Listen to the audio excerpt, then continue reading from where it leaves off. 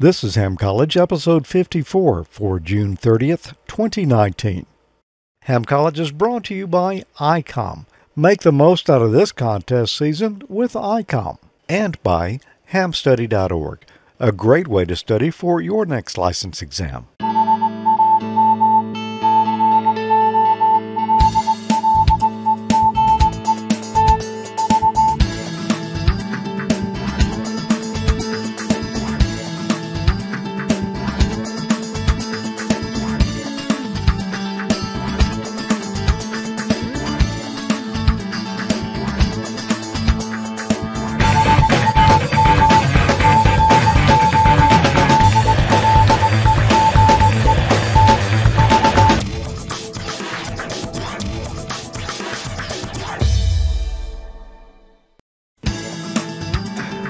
Welcome to another exciting episode of Ham College Class. I'm Professor Thomas. And I'm Dean Martin. And it's great to be back tonight. And boy, we had a little chat room snafu at the beginning there. Yeah, we did. I hope it's all cleared up now. I think it's all cleared up now. You know, speaking of chat room, if you're watching live, you should go to the chat room. If you can do that at the same time, AmateurLogic.TV/chat. And check out what's going on in there. We ask the questions here, and you guys answer in there. And then we look at your answers. Compared to ours. And then we see what the correct answer is. Yep, that's a lot of fun. Yep. And in between all of that, we got some splaining to do. We do, a little bit. We got some gazentas to do tonight. We do. You got your gazenta later over there? I do. It's already all queued up, ready to go. Yeah, I think you're right. It is. That's it right there. That's it. Okay. Well, that's good to know because we're probably going to need to pull that out here in a little bit. No doubt. Well, you know, field day was just this past weekend. Not tonight, but this past weekend. Yep. Yeah, it was a good time. It was really hot, but nevertheless, It was fun. It was fun, and it was good. Although it's a lot of work, it was good to be able to return to the woods to do field day after a long hiatus. This is the first time in 3 years. Yeah. And I brought souvenirs back with me. I brought chiggers. You got the chigger bites, yeah? Yeah. Somehow I missed those, although I did find a tick crawling on my leg the first night. Oh, yeah. I found it and never had another one, so I guess the way I handled that first one must have scared the rest off. I don't know, but... you must have done him pretty bad. Yep. Yeah, it was a fun field day, though, and for field day, and I suspect most of you know in the chat room, but there might be some in there that are not hams. We...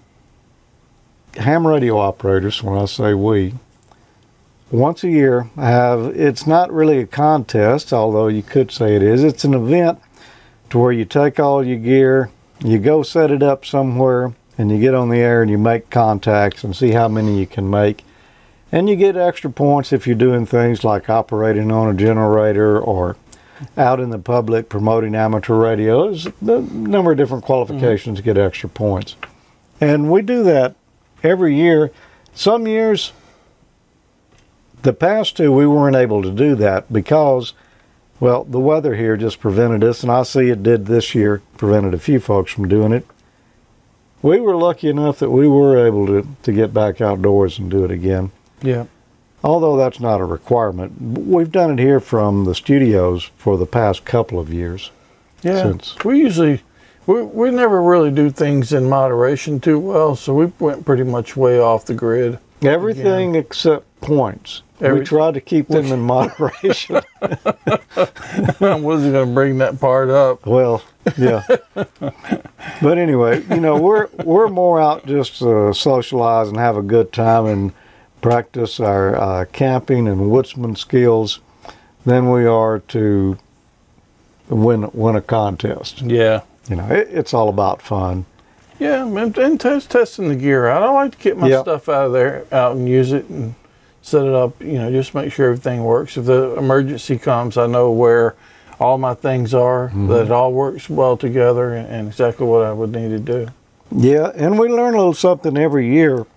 I know this year we learned a couple of valuable lessons. We're not going to go into them tonight. We'll be covering them on the next Amateur Logic, which will be in about 2 weeks.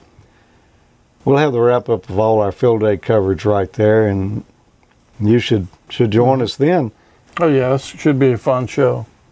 But tonight we got to get back to studying for that general exam because, well, the question pool is about to expire So we've had a in a few days.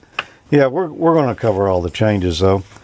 But tonight we've got some more out of the current question pool to go through, and it's a variety of different kind of questions. Yeah, some of them are a little difficult. Some of them maybe not. Yeah, I think everyone's going to have a pretty good chance on these tonight. Just saying, if that means anything, but just we'll see. That's my feeling on the matter. Well, let's get on into the first one here. I'll let you ask me this one. Okay. What is meant by the term ROM? A, resistor operated memory. B, read-only memory. C, random operational memory. Or D, resistant to overload memory. I bet everyone in the chat room gets this one right here, and probably most folks who eventually watch the program will probably get this one right. I've never heard of resistance to overload memory. But I feel it. I've never heard of random operational memory. I've never heard of resistor operated memory. Never. But I have heard a lot about read-only memory. And that's what it stands for, wouldn't you say? Oh, yeah. And that's what everybody's saying over in the chat room. It's B, read-only memory. So that was easy enough, and I appreciate you giving me a simple one there to get started Well, tonight. I think you took that one. Well, yeah, but, you know, I wanted to give you credit. What is meant when memory is characterized as non-volatile? A, it's resistant to radiation damage. B, it is resistant to high temperature. C, the stored information is maintained even if power is removed. Or D, the stored information cannot be changed once written. Okay, so cannot be, it's not going to be D. Non-volatile means that it's stable. It's not volatile. It means, yeah. So stored information cannot be changed once written. That's not going to be it. Stored information is maintained even if the power is removed. That's probably the one. But let's look at the others. Resistant to high temperature. I don't think that's it either. And resistant to radiation damage. That's not it either. I don't know why we would really need that. So it's going to be C, the stored information is maintained even if the power is removed. I'll agree with you. Everybody in the chat room's agreeing with you. Even if you get radiated. Bam. Oh yeah, Just like give that. you yours. Yeah. You owe me one then. Here. Okay. I'll take it in advance.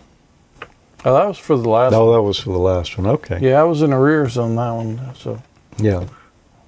now I'm caught up. All right. Well, have you got a question for me? I do have one.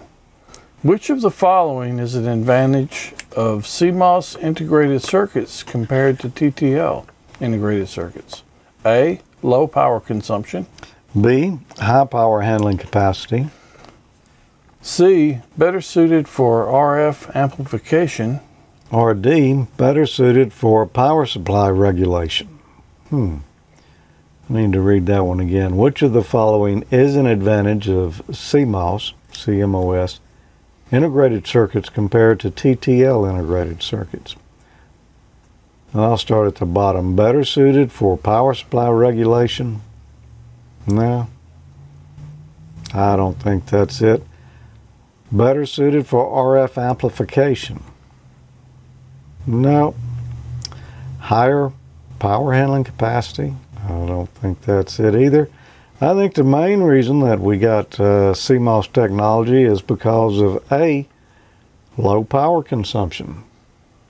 What do you say? Yeah, I agree. They definitely use less power. Everyone in the chat room agrees. Low power consumption. We got a bunch of Einsteins in here tonight. We do. You can't fool those guys. Now when it comes to... and girls, if there's some in there. Yeah. Now when it comes to computer stuff, especially. Yep. Most especially. All right. Well, we got one more computer question here. Have you got your bit twiddler handy? Because we're going to need it on this one. Uh-oh. How many states does a 3-bit binary counter have? Let me say that again. And I've got a magic button for you right here if you want it. Well, it's not 100% magic. It's only about 50% effective. Yeah. How many states does a 3-bit binary counter have? Is it A, 3? B, 6? C, 8? Or D, 16? Okay, so that's going to be... All right, well, let's get you do some splaining here on this one. I am going to do some splaining. You do need to see the answer. Putting me on the spot. Well, no, I know how to figure the answer. So binary is a 1 or a 0, and if there's three, it said 3 bits, right? Right. So there's 3 bits. It can be a 1 or a 0 or a 0, 1. The combination of these is what it's referring to. All right. So show us all our combinations. Okay, so to get that, we can do some simple math. That's going to be 2, because there's a 1 and a 0. There are 2 options, times 3. So that's going to be 1 cubed. To get or 2 cubed. So that's going to be 2 times 2 is 4, and 2 times 4 is going to be 8. So it's going to be 8 combinations. So there's 8 different combinations, you're saying? I believe that's right. Well, let's see. Well, I know we can... That's one combination. That's one. See, we could also do that. We could do that. We could do that. It's 1, 2, 3, 4, 5. I only count 5 combinations. Which one am I missing?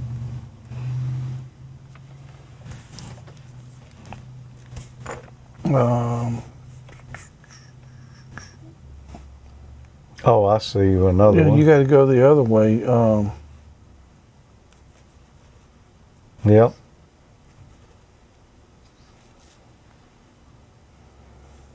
I didn't do these, so I do them in a different order. 2, 3. I would have done that. Yeah. Oh, you got that there, so then I would have started out to do them in order, but it went that 0, 1, 1, 0. No, 1. I already got 1, 1, 1. It's going to be 8, just because I know the math is going to work for that. Yeah, well, I just wanted them to see how they could figure it out for themselves. But what if you had a 5-bit counter? You're going to have to take a lot of paper. It's going to take more paper. But, okay, so you got this number right here. Well, let's just see if it's 8.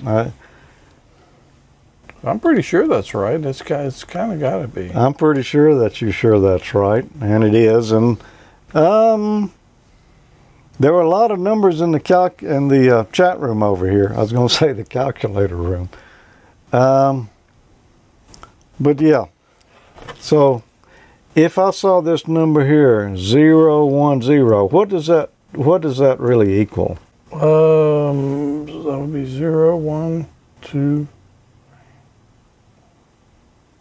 5. 0, 1, 0. Oh, 0, 1, 0. Yeah. Well, 1, 2. I don't know.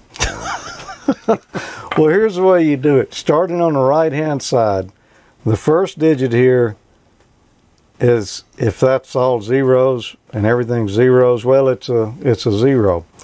But if all you've got is an 001, what is that number going to be? 1. That's going to be 1. So if all you've got is an 010, what's it going to be? If it's the second place, it's got a 1. 10. 2. 1. Oh, that's where 2. it goes. That's right. 4. Yeah. So it just doubles That's as, right. as it goes across there. Anyway, maybe we should move on. Yeah, maybe we should. It's been a while since I looked at that stuff. Like Yeah, I had to look at it recently, so it was kind of on my mind there. It's not something you normally do. Well, in programming, it used to be. Well, Back when we used to do those I/O cards, but it's been like 25 years since I looked at that stuff. Well, see, I still do them, so I had to do it not too long ago, actually, for something. I tell you what, based on that, we're going to switch gears. Yeah, because I need a drink of water. Because we need to talk about truth tables. Uh-oh. So if you will get... Let the truth be told. Yeah, if you'll get the Geiger counter out, no, wait a minute, that's not the right thing. The lie detector out, the polygraph. We'll come back in just a minute, and we got some truth tables to talk about. Okay. Heard it, worked it, logged it. It's time to get the transceiver that's best suited for your lifestyle. ICOM offers a variety of high-performance and innovative products. Make the most out of contest season with one of these ICOMs today. IC7610, the SDR every ham wants. This high-performance SDR has the ability to pick out the faintest of signals, even in the presence of stronger adjacent signals.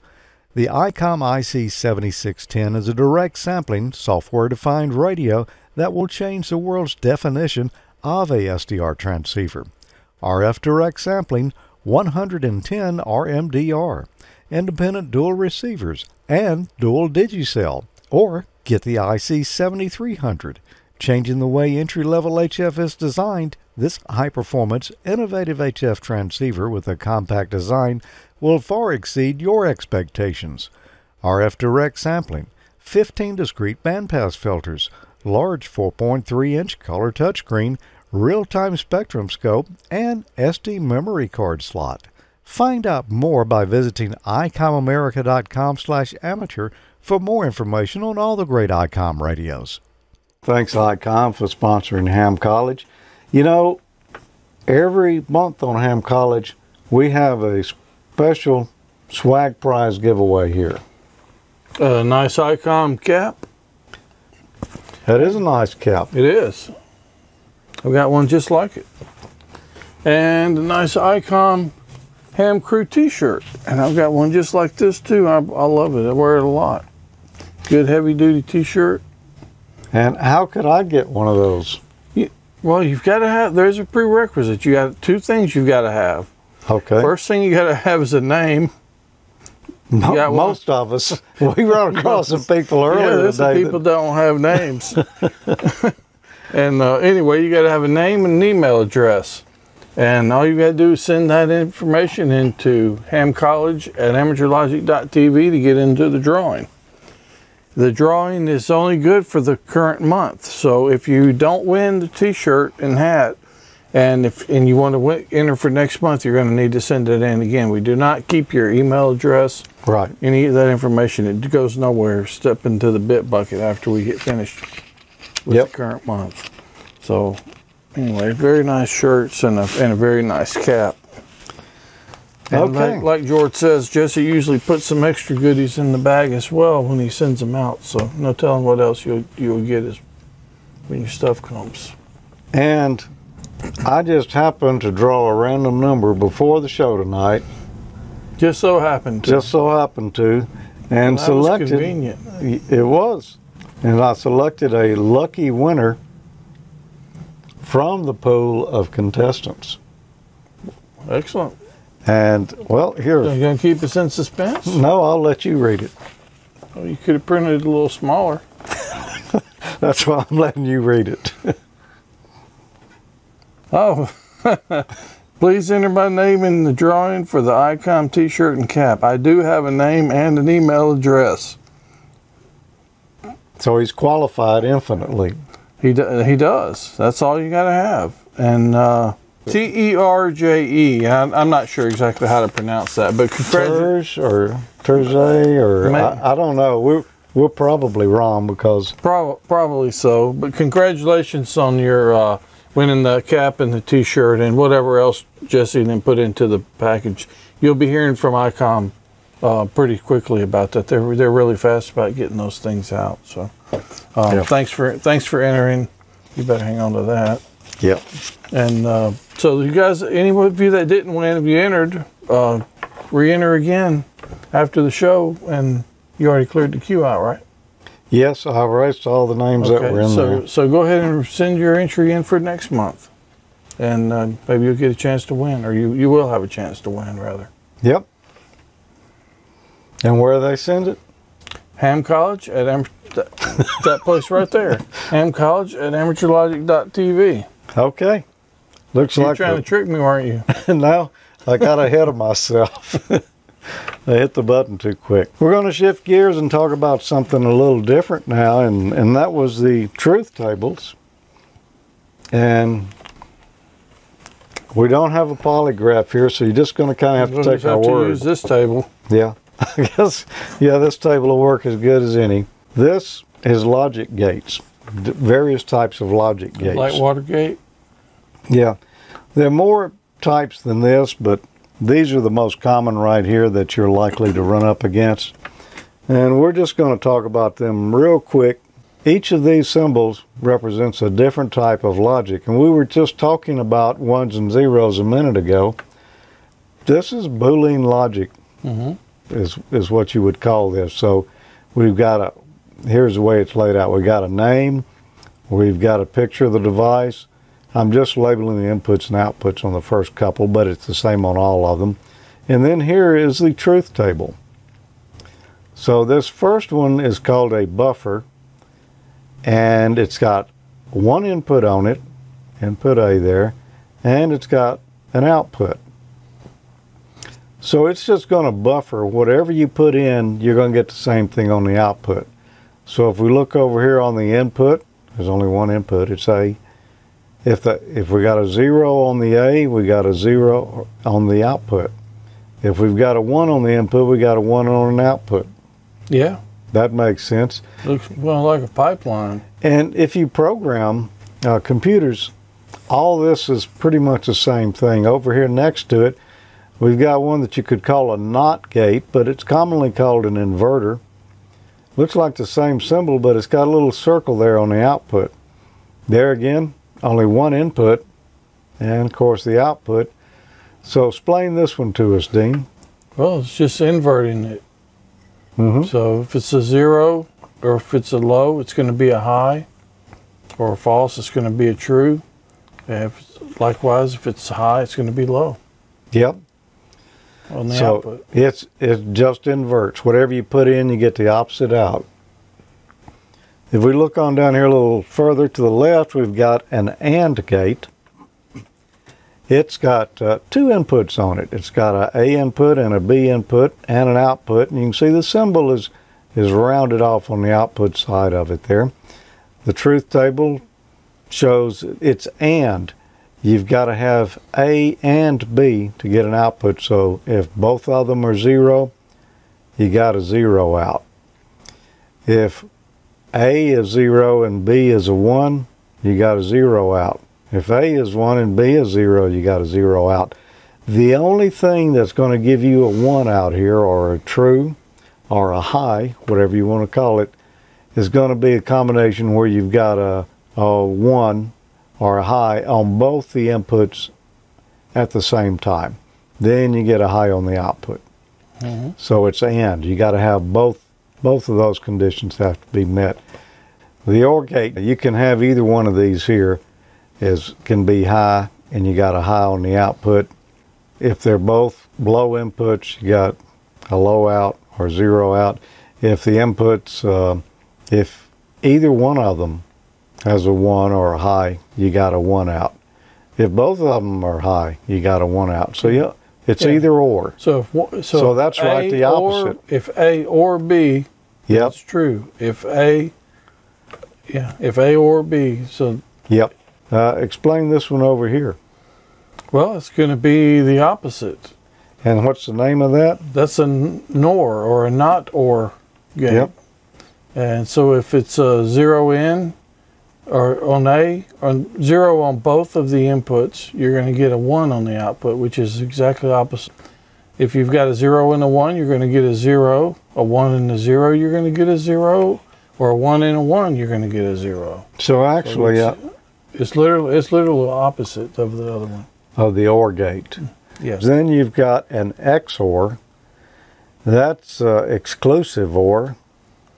Do you want to explain that, or you want me to explain it? You can go for that one. Okay. So over here in the regular OR gate, you saw that you can have either one of them can be a 1, or they can both be a 1. On an exclusive OR gate, you've got to have either one or the other, but not both. It's got to be exclusively only one of the inputs is high to get a high out. So right there you can see if they're both high, you got a 0 out. Unlike the case over here on the OR gate where you'd have a 1. Then you've got a NAND gate. What do you think a NAND well, gate would be? I'm in the theme of the others, that's going to be not an AND gate. Mm-hmm. So it probably should have been opposite of the other one up there. But Well, it probably should have been, shouldn't it? yeah. So it's going to be right to whatever this one is, you just invert whatever's coming out of it, huh? Yes. And then we've got an XNOR or an XNA or whatever you want. Speaking pig Latin. Yeah, I don't know what he's saying. Exclusive NOR gate. So it's just like the gate, the NOR gate you were talking about up here, except it can only be one of these has got to be high. If both of them are high, it's not going to give you the 0 out. That's interesting. Trying to think of what you would use something like that for. There are cases, not that you're going to run across in everyday life, but there are cases where these things would be handy.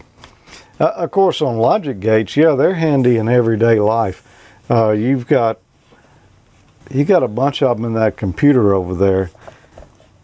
There's even some in my mouse here, I'm sure. Yeah.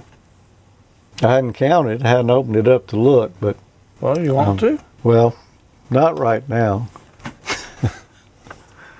So, I see they're already guessing letters over here in the chat room. I guess we should get on into the questions. I guess so. Some of them are already answering them. The question's not even up yet. Well, that's what I'm talking about. They're trying to get ahead, and which is not a bad idea, but somebody's going to have the wrong answer. I just feel like it. That's the right answer. We just got to find the question it belongs to. That's a good point. That's why you're a dean. Well, let's see if this is the right question. Which of the following describes the function of a 2-input AND gate? A, output is high when either or both inputs are low. B, output is high only when both inputs are high. C, output is low when either or both inputs are high. Or D, output is low only when both inputs are high. Is this mine? Yep. I guess it is since you started reading it. Well, I guess so, because I wasn't sure. So this is an AND gate. So that means both of them have to be high for it to be high. Output is high when either or both inputs are high. No. B, output is high only when both inputs are high. I think that's going to be the one. Let's see. Output is low. C, output is low when either or both are high. Either or both. No. Output is low when both inputs. No, it's going to be B. Bravo. Output is high only when both inputs are high. Well, let's check our nearby truth table there, and if we look at the AND gate, yeah, both inputs have to be high to get a high output. Go high. Imagine that. We just... Go figure. It is B, and everybody said it was B in the chat room, except those guys who guessed in advance, and they were wrong. I don't think anybody But they'll said be right soon. Pretty soon it'll be A. Don't worry. Okay. Well, let's see if it'll be this time around. Which of the following describes the function of a two-input NOR gate, or not OR gate? A, output is high when either or both inputs are low. B, output is high only when both inputs are high. C, output is low when either or both inputs are high. Or D, output is low only when both inputs are high. Which of the following describes the function of a two-input NOR gate? That means not OR. All right. So that's, I'm thinking, in that case, if either input is high, I'm going to get a low out. So let me look here. There's two choices that give me a low there. Let's see. C, output is low when either or both inputs are high. I'm going to say that's it. It's going to be C, because if either one of them's high, I'm going to get a low output. Checking a nearby truth table, the NOR gate, if either one of those is high, I've got a low out. See, I'm going to say it's C. The whole chat room says it's C. There you go.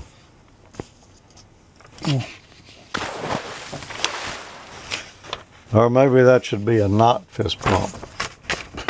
Complex digital circuitry can often be replaced by what type of integrated circuit? A microcontroller. C, charge coupled device. C, a phase detector. Or D, window comparator. I'm not sure what a window comparator is, but I don't think that's it. And I don't think it's phase detector or a charge coupled device, which is a CCD. I'm sure it's not that, or the phase detector. It's going to be a microcontroller. Complex digital circuitry can be replaced by a microcontroller.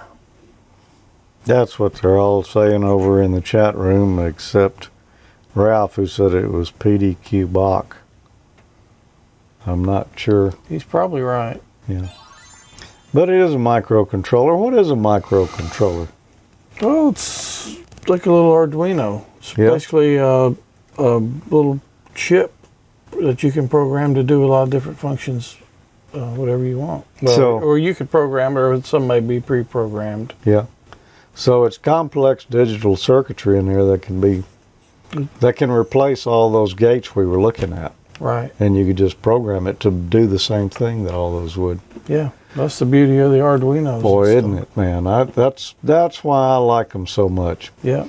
As I used to say, programming is like building something, but you don't have to run up to Radio Shack to buy the parts. Yeah, it's fun stuff. I'm finally starting to get back into some of that at work. So I've been looking forward to that. I know you're going to have fun with it, because after you've been out a while, it's good to program it again. I'm not sure why we're looking at this, but I got a feeling. Well, I need to burn it to memory. Yeah, we are going to be needing this. I have the worst time remembering these things. I don't use them very often, so I just don't really have a need to commit them to memory. There's other more important things using up those memory cells in there. Except in the next few minutes. Except in the next few minutes. What we might call this is an Ohm's law circle, table, chart, whatever you want to call it. This is various formulas related to Ohm's law and to power. And we're going to need some of these coming up. Basically the way it works, we can't see the bottom of it, but let's just look at one here. What this would be is voltage equals resistance times current. I is current, R is resistance, or voltage equals power over current, or voltage equals the square root, if I can reach it, of power times resistance. And it works the same way over here. If you want to know power, here's the various formulas that you can use to determine power and current, the various ones down there for current or for resistance. So that's essentially how that works. You need to know some of these for your test. It would be nice if you knew all those formulas. We're not counting on everybody knowing all of them. Good. And we may need more than one in some of these questions. Probably so. Probably so. You've got the Just my calculator? luck. Yep, it's up there. Okay, we're going to need that. How many watts of electrical power are used if 400 volts DC is supplied to an 800 ohm load? Is it A, 0.5 watts? B, 200 watts. C, 400 watts? Or D, 3,200 watts. Yeah, how many? All right. Okay, wait, I'm supposed to answer this, I think, Yeah. right? Mm-hmm. Okay. And tell them how you're going to figure it out. Okay. I think I'm going to need to divide 400 by 800. Okay, let's see. How many watts of electrical power are used? to get the current. And then I think So you're saying the correct formula would be what? Where's the chart? You don't get to see the chart when you take your exam. No? Yeah, you're solving for power. Yeah, so it's going to be P equal 400. Okay, P equals R divided, no. P divided by, P equals I divided by R. Oh, there's the one you need right there. P equals E squared divided by R. Okay. Wouldn't you say? Wouldn't that give it to you? E squared. I guess that would be the same result, but I think you could get to it the other way as well. How was the other way? By getting the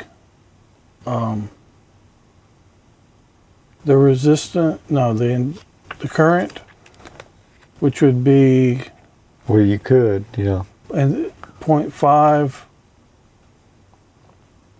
amps, and then multiply that times the voltage, which would give you 200 watts. All right, so I think that's right. Well, you want to try it and see if it works? We'll do it, Art. I just did it. You got 400 volts and 800 ohms. Wow. And that's 0.5 what? Amps. Amps, okay. And then to get the watts, I'm pretty sure you multiply that times the voltage. Well, let's see. And the voltage was 400, I think, wasn't it? Mm-hmm. All right, so you believe it's I think it's going to be 200. yeah, that's what I think. I'm probably wrong, but I'm pretty sure that's right. All right, well, that would be a B then. Yeah.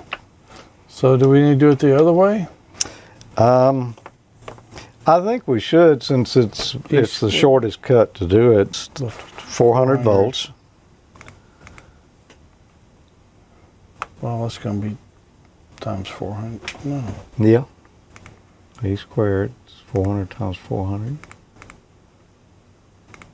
All right. And Divided then, by 800.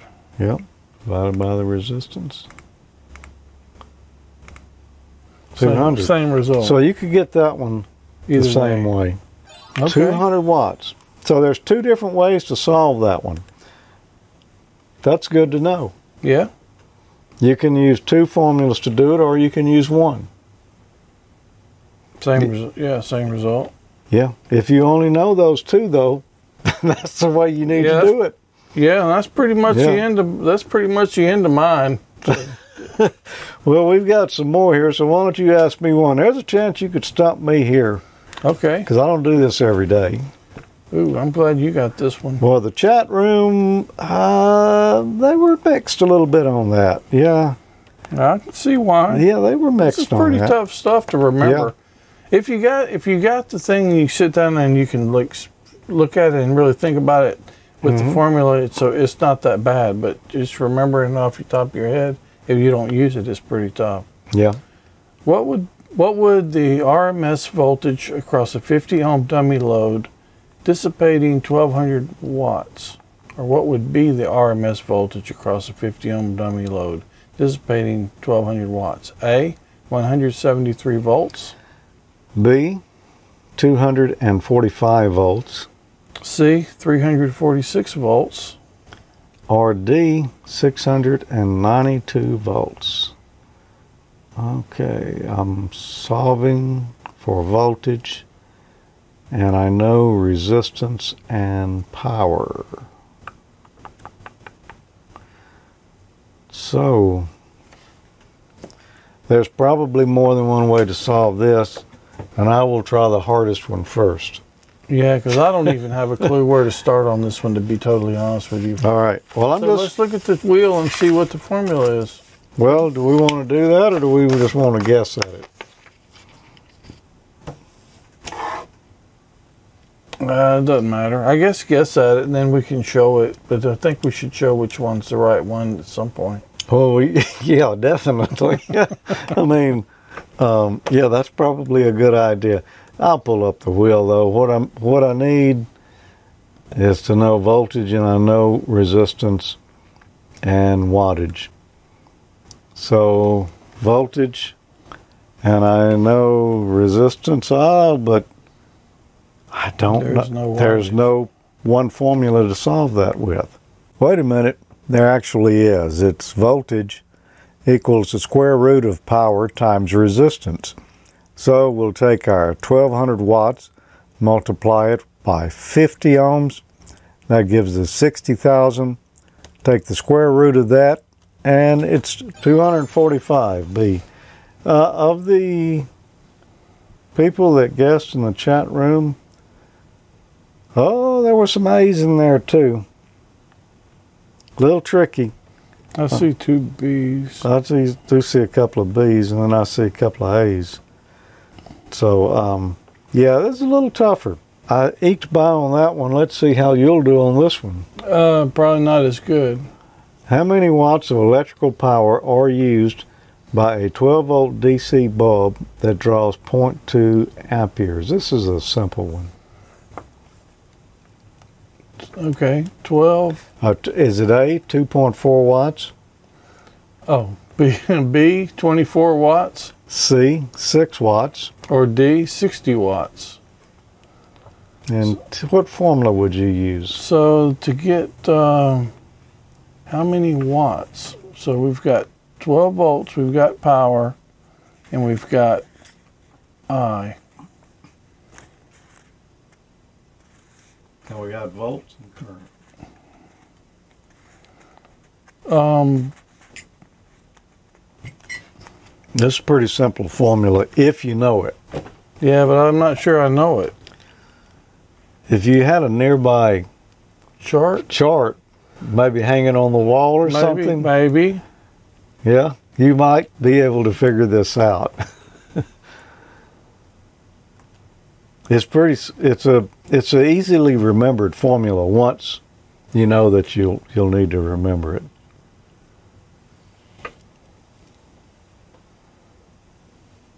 I usually say it backwards of the way my particular chart happens to have it here. Okay. So to multiply the volts and the amps. I think. All right. So you're saying it is P equals I times E. Plus 12 volts. Or E times I, either way. And 0.2 amps. 2.4. 2.4, so you... watts. That would be A. All right, well, let's see. 2.4. 2.4.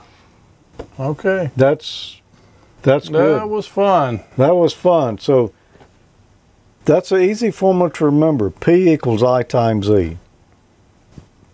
P-I-E. Pi. Yep. Hit me with the hard one here. Gladly. How many watts are dissipated when a current of 7 milliamperes flows through 1.25 kiloohms resistance? A, approximately 61 milliwatts. B, approximately 61 watts. C, approximately 11 milliwatts. D, approximately 11 watts. So this makes me think there is some trick answers in there. There's some trickery going on here for sure. All right, so I'm trying to find power. I'm solving for power, and I know current and resistance.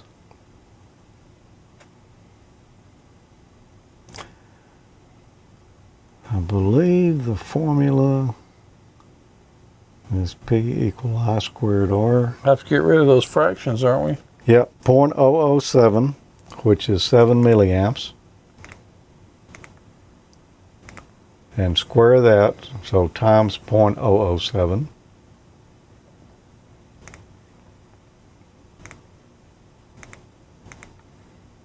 Oh, I could have probably done. All right, and what do you get there?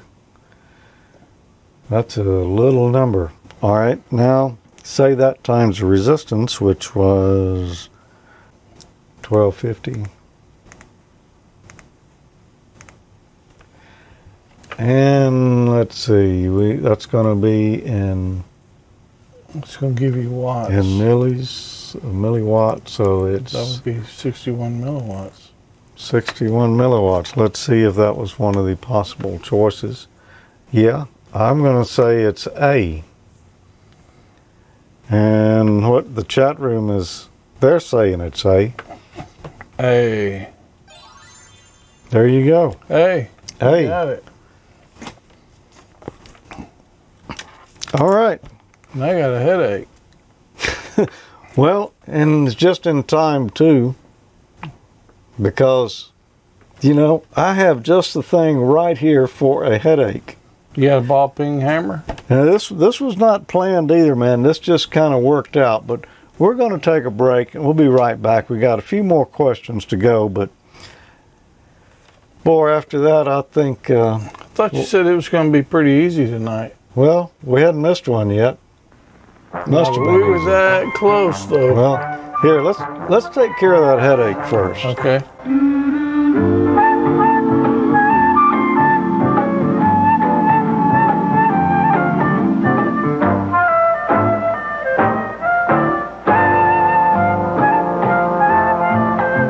Open a Budweiser and pour yourself the most inviting glass of beer you've ever tasted. Sure. Cold, golden Budweiser with that good taste for good times. So go ahead. Live life, every golden minute of it. Enjoy Budweiser. Every golden drop of it. Budweiser beer is for folks who know where there's life. Are you new to the ham world or an existing amateur operator who wants to take your license to the next level? Study for your radio license exam at hamstudy.org. Hamstudy.org is a free online learning tool powered by ICOM. It was created by Richard Bateman, KD7BBC, Michael Stufflebean, KV9G, and Rich Porter, KK6GKE, and it uses a modern web design to enhance the experience of studying for your technician, general, and amateur extra exams. Since 2013, hamstudy.org has helped new and existing hams to familiarize themselves with the question pools, use stats-based flashcards to focus on material they need to learn, and take practice exams to gauge progress.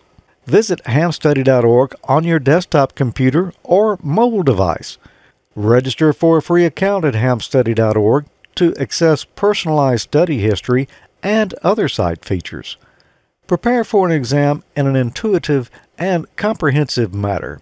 Check out hamstudy.org, powered by ICOM, for free learning tools. Good luck on your next exam. How does your headache feel now? Well, that Bud Light, once I finally found the little church key thing to open the can up, it's much better now. Yeah, I don't know that I've ever drank one that you had to open with a can opener. Oh no, those are long gone by the time I was of drinking age. Which of these connector types is commonly used for RF connections at frequencies up to 150 megahertz? Is it A, octal, B, RJ11, C, PL259, or D, DB25? Okay. I don't know what octal connection is, but an RJ11, I believe that's like an old telephone jack. An old telephone jack, you mean Like, oh, like that right there? just exactly like that. That happens to be an RJ11 right there. That's Well, that an happens this to be is an an RJ. RJ45. Let's see, they look, one's bigger than the other. I've never seen RF up to 150 megahertz travel through one of those. No, So I don't, probably doesn't seem like a good idea. So No. let's put those back out of the way. I don't have a DB25, but I think We've Well, we got a got something. DB37. which would be the same with It's more like- pins. Yeah, it's like that, except it's just a little shorter. I don't But that doesn't seem like a good RF connection either. No, I don't recall seeing one of those hooked to an antenna. Okay. And the other an one octal? was, yeah, An octal would be like the base of an old tube. It's circular and it's got pins on it. okay. I don't recall seeing that. Well, I do see something here on the table that looks ideal for the occasion. That would be my lovely PL259 here. That is Also a known as a PL259. UHF connector in some circles. Yep. I think when it was invented, UHF was a lower frequency, seriously. But that Right. would be it. So you're saying it is, you're saying it's C. That's exactly what I'm saying. Well, yeah, that's what they're saying over in the chat room. PL259. You can't fool me on the PL259s. I got that. That was a foolhardy thing to try. Well, we've got a few more RF connectors here. Let's just look at them before we move on. Okay. This is a popular one. This is a BNC connector. It's a bayonet type. I have crimped on many of those. Me too. This one right here, I think came from Radio Shack at a store buyout, because I've never seen one like this before, and I don't think I would use it. It's got a set screw in the side. You just strip back your coax and you poke it up in there, and then you tighten that screw down on it. I can't imagine Don't seem like a it good would be idea. very good, but that is a BNC connector, and this is really oddball that it's like that. But Yeah, I like the crimp on ones. yeah. Now, there's another connector that looks similar to that. Look at this. Yeah, that's a weird Same one right size, there. except that's got threads in there. That almost looks sort of like a, well, it's threaded like a PL259 is, but the inside looks like a BNC. Yeah. What do you call that? Well, because somebody told me earlier, Yeah, well, that works. It's a mini UHF. No, it's not. That is a Oh, that's the TNC. TNC. connector. It's like a threaded BNC connector. Yeah. Boy, I let the cat out of the bag on the next round, though. Well, I think, yeah, you might have. Would you call this a mini UHF? No, that's not a mini UHF. What would you call But this? it is good for UHF frequencies. It is. It's great for UHF frequencies. That's a type N connector. Type in. Yep, you're right about that. This one you'll see around the house a lot. I don't have the wire sticking out the end, but this is a pretty popular one for television antennas. Yeah, cable television. Yep, or any 75 ohm video applications that might have this type on it. That's a F connector, fairly cheap, and so you see them a lot. Is that what the F stands for? I'm not sure. Fairly cheap. Could be. This one right here, this is a real oddball. It looks sort of like Sort of like the TNC. Yeah, that's why I got it mixed up. Except it doesn't have those little, you know, pressure-fitted ground on the inside there. It's just a pin on the inside. This is a real oddball, and I have never seen one being used before. This obviously also came in a Radio Shack store closeout. And, wow, what in the world would you call that? Would you say I already that let this the was... cat out of the bag on that Well, one. you kind of have. That is a mini UHF connector. Once you let the cat out of the bag, you can't get him back in there. No, he won't go back. Unless he climbs in by himself. You That's can't the coax only him way. in, though. Yep. So, yep, mini UHF. A mini UHF. I've never seen one used, but if I had an occasion, I've got at least one of them. You're ready. Yep. This one, this end right here, that's a little bitty, and they're usually, a lot of them are gold plated, like this one appears to be. What do you call that? That's an SMA.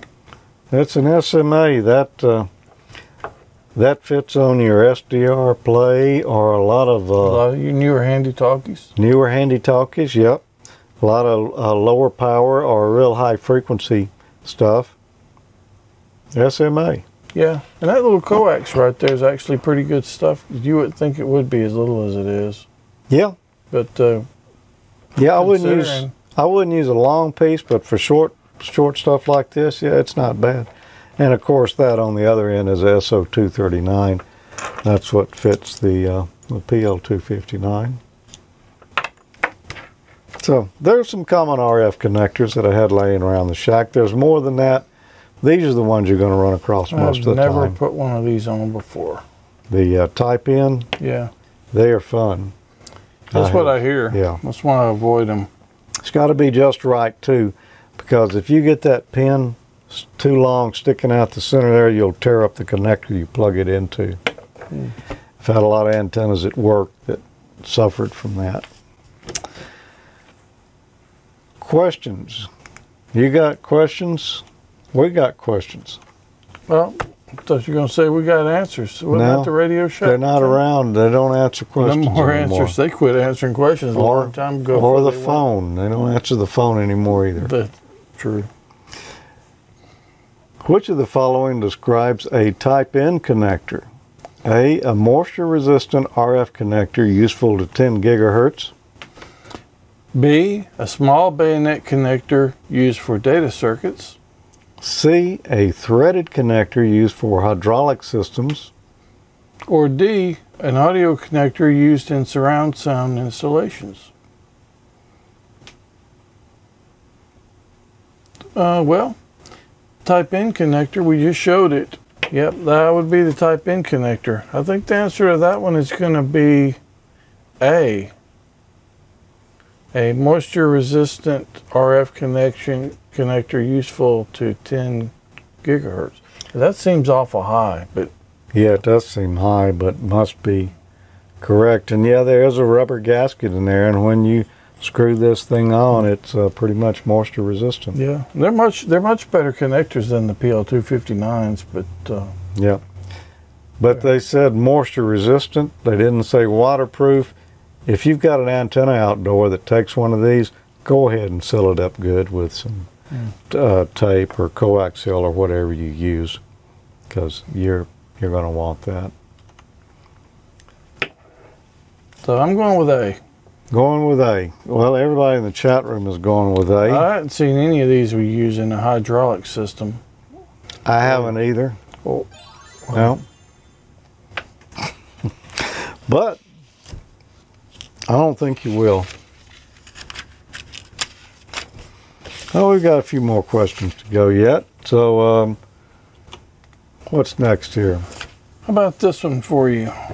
What is a type SMA connector? A, a large bayonet connector usable at power levels in excess of 1 kilowatt. Useful and okay, up to 1 kilowatt, you say? I don't think so. Don't seem like a good idea. Don't seem like a good idea to me. B, a small threaded connector suitable for signals up to several gigahertz. C, a connector designed for serial multiple access signals. Or D, a type of push-on connector intended for high voltage applications. Well, see, there are threads in it, and I wouldn't put a high voltage on that, so that's not going to be that. Of the potential answers we got there, it's small, it's threaded, and it is suitable for signals up to several gigahertz. I'm going to say that it is B, along with everybody else over in the chat room there. Mike did point out that it's made of faux gold, though. This one probably is, yeah. They could make them out of real faux gold, though, or gold plating. But yeah, B, a small threaded connector, suitable for signals up to several gigahertz. Cool. What is the maximum height above ground to which an antenna structure, boy, this is nothing about a connector, is it? Nope. What is the maximum height above ground to which an antenna structure may be erected without requiring notification to the FAA and registration with the FCC, provided it is not at or near a public use airport? A, 50 feet. B, 100 feet. C, 200 feet. Or D, 300 feet.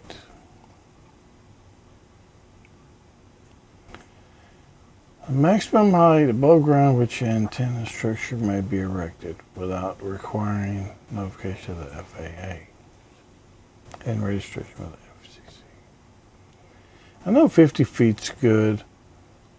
100 feet I'm sure is good because some people have 100-foot towers. Yeah, you don't think they notified anybody? No, it's Or going to be registered. C or D. 300 feet seem. I'm sure 300 feet you would have to. 200 feet. That's pretty high too. I don't know the answer to this one, but I'm sure you do because of your line of work. But I'm guessing that it's going to be C, but I'm not sure. That's a pretty good guess. 300 feet. 300 feet's way up there. Yeah. So I know 300 feet it would be. 200 feet's pretty high too. Oh, yeah. Yeah. You're correct. That was a good guess. There was a guess. Yeah. Yeah, they're going to need to know about it if you're going to put something 200 feet or over. And they're going to make you light that when it gets up to 200 feet. That tower's going to have to be lit. Yep. And depending on what kind of lighting you put on it, if you put strobe lighting, yeah, you can probably get by with that. But after it's been registered, they will tell you though how they want you to light it. And if you just put red lights on it, you're going to have to stripe that thing alternate bands of white and aviation orange. Oh, wow. Yeah. I haven't seen too many hams that had that type of setup. But no, but there's quite a few of them that have 100-foot. Oh, tower. yeah. Yeah. So I guess that makes sense. Yeah. And now the rules used to be different. A lot of AM antennas back in the day, AM broadcast stations had 200-foot antennas, and you might remember that every one of them was striped with paint and had red beacon lights and side lights on them at just 200 feet. They've changed the rules since then and gone up to 200. If you're less than that, you're okay. Like some of that tower we tried to salvage. Right. Yeah. I remember that stuff was painted red and white. I think they may have been 300 foot. I don't remember how tall those were. But anyway, 200 feet. You'll find apparel for all seasons, like they've got short sleeves for the summer. Now they got long sleeves for the winter as well, and there's even lightweight jackets in there. Ball caps. Ball caps. What else is there in there? A variety of different kinds of jackets, shirts. sweatshirts. Yeah, I really need to work on that thing. Add some extra stuff. I think the spreadshirts added some other things. Yeah, some other products. Yeah. You can join us in 2 weeks here for the next Amateur Logic. We've got, well, a lot of video that we shot at Field Day this year. We try to do it a little bit different than previous years, just so we got something a little bit different. And it's very different from what, as far as I know, pretty much everybody else does. I don't know anybody that goes completely off the grid like that. No. And we were off of it, and the noise level was low. Oh yeah, we were way off the grid. Yep. Like way down a logging road. You'll see some video. Yep. Of it. And you know, I noticed on social media after Field Day, a lot of people, almost everybody was complaining about how bad the bands were. They weren't that bad, were they? It was pretty good for us. Yeah. We saw a lot of signals on there. There's no dead bands except, well, 10 meters. Never really saw much on there, or 6, but below that, we had 15 meter, 20 meter, 40 meter. Mm-hmm. There was activity on 80. There just wasn't anybody doing Field Day on there for whatever reason. Yeah. It was a really good time. Join us for the next Amateur Logic and check all that stuff out. Yeah. Coming up when? About 2 weeks from today. Around the 15th of July. So what if you wanted to catch up with us during the month? Where would you do that? Well, you could do it at the usual place, Facebook. We've got Ham College and Amateur Logic groups there. Yeah. We're also on Twitter at Ham College and at Amateur Logic. Mm-hmm. And we're also in a new place. We've because Google Plus is gone, so people ask for other means to get notified about show updates and things like that. So we created groups.io group, which you can see on the screen, groups.io/G/AmateurLogic. And there's been people joining up on that. So Yeah, it's pretty popular. I kind of like it. It's pretty cool. I was a little skeptical at first about it, but I think it's a good thing. Yeah. So, welcome people who are joining the groups.io group. If I wasn't a Facebook guy, as a matter of fact, even if I was a Facebook guy, I think I would sign up on that. If you get the single emails, there's not a lot of email on it, but if you get the single emails, you'll get the emails right before we go on the show. Yeah. So most people's email comes to their phone, and you'll get notified. So if you don't want to miss them, that's a good way. Yeah. And that's a big reason we did it, just to have another way to notify folks and let them know what's coming up. Yeah. So go sign up. But there are some photos and stuff on there too, and yeah, there's a little bit of chat, but it's not a lot. It's not enough that it's that it's going to just clog your inbox up and is a problem. But it's good stuff. Yep. At least I think it is. I think that'll do it for another class here. I hope that, well, we've got some graduates coming up here soon because we're almost to the end of the question pool. Oh yeah, so we'll be hitting the extra coming up. Oh, that's going to be tougher. Yeah, very much. We're going to have to lubricate that buzzer good before we get to those. I think we're going to need a new buzzer. Yep, very well could. Well, thanks for being here tonight, everyone, and thanks for watching, whether you watch live or you download. If you haven't taken that general exam yet, you need to be reviewing and getting ready because it's time. And the question pool is going to be changing very quick. Yeah. So be aware of that and in the new changes. There won't be a lot of changes, but there will be a few. There'll be a few, and we'll cover those. Yeah, we will. Well, any final words before we go tonight, Dean? Nope, but it's been fun, and I need to go put some more medicine on my chiggers. They're itching. Okay. All right. Well, join us again at the end of the next month for the next Ham College, and middle of the month for Amateur Logic. 73, everybody. 73.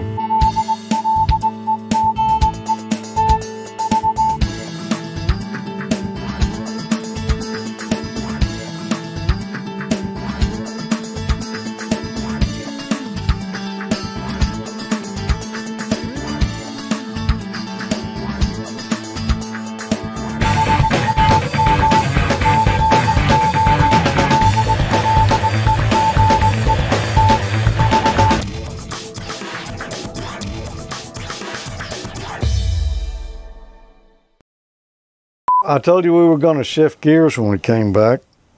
It looks like, is my microphone straight? Mostly. It hadn't shifted gears? It's okay. It's close Okay. enough. All right, well, let's see.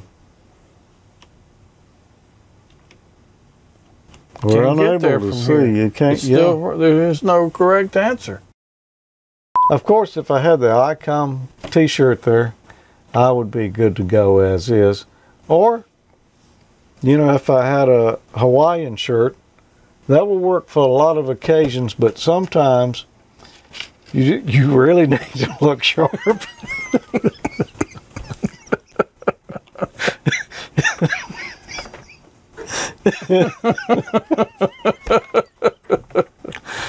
And where can I get something if one of those occasions were to arise? Where you really needed to look sharp. Well, you might try AmateurLogic.spreadshirt.com, because I think there you'll find apparel. Sorry.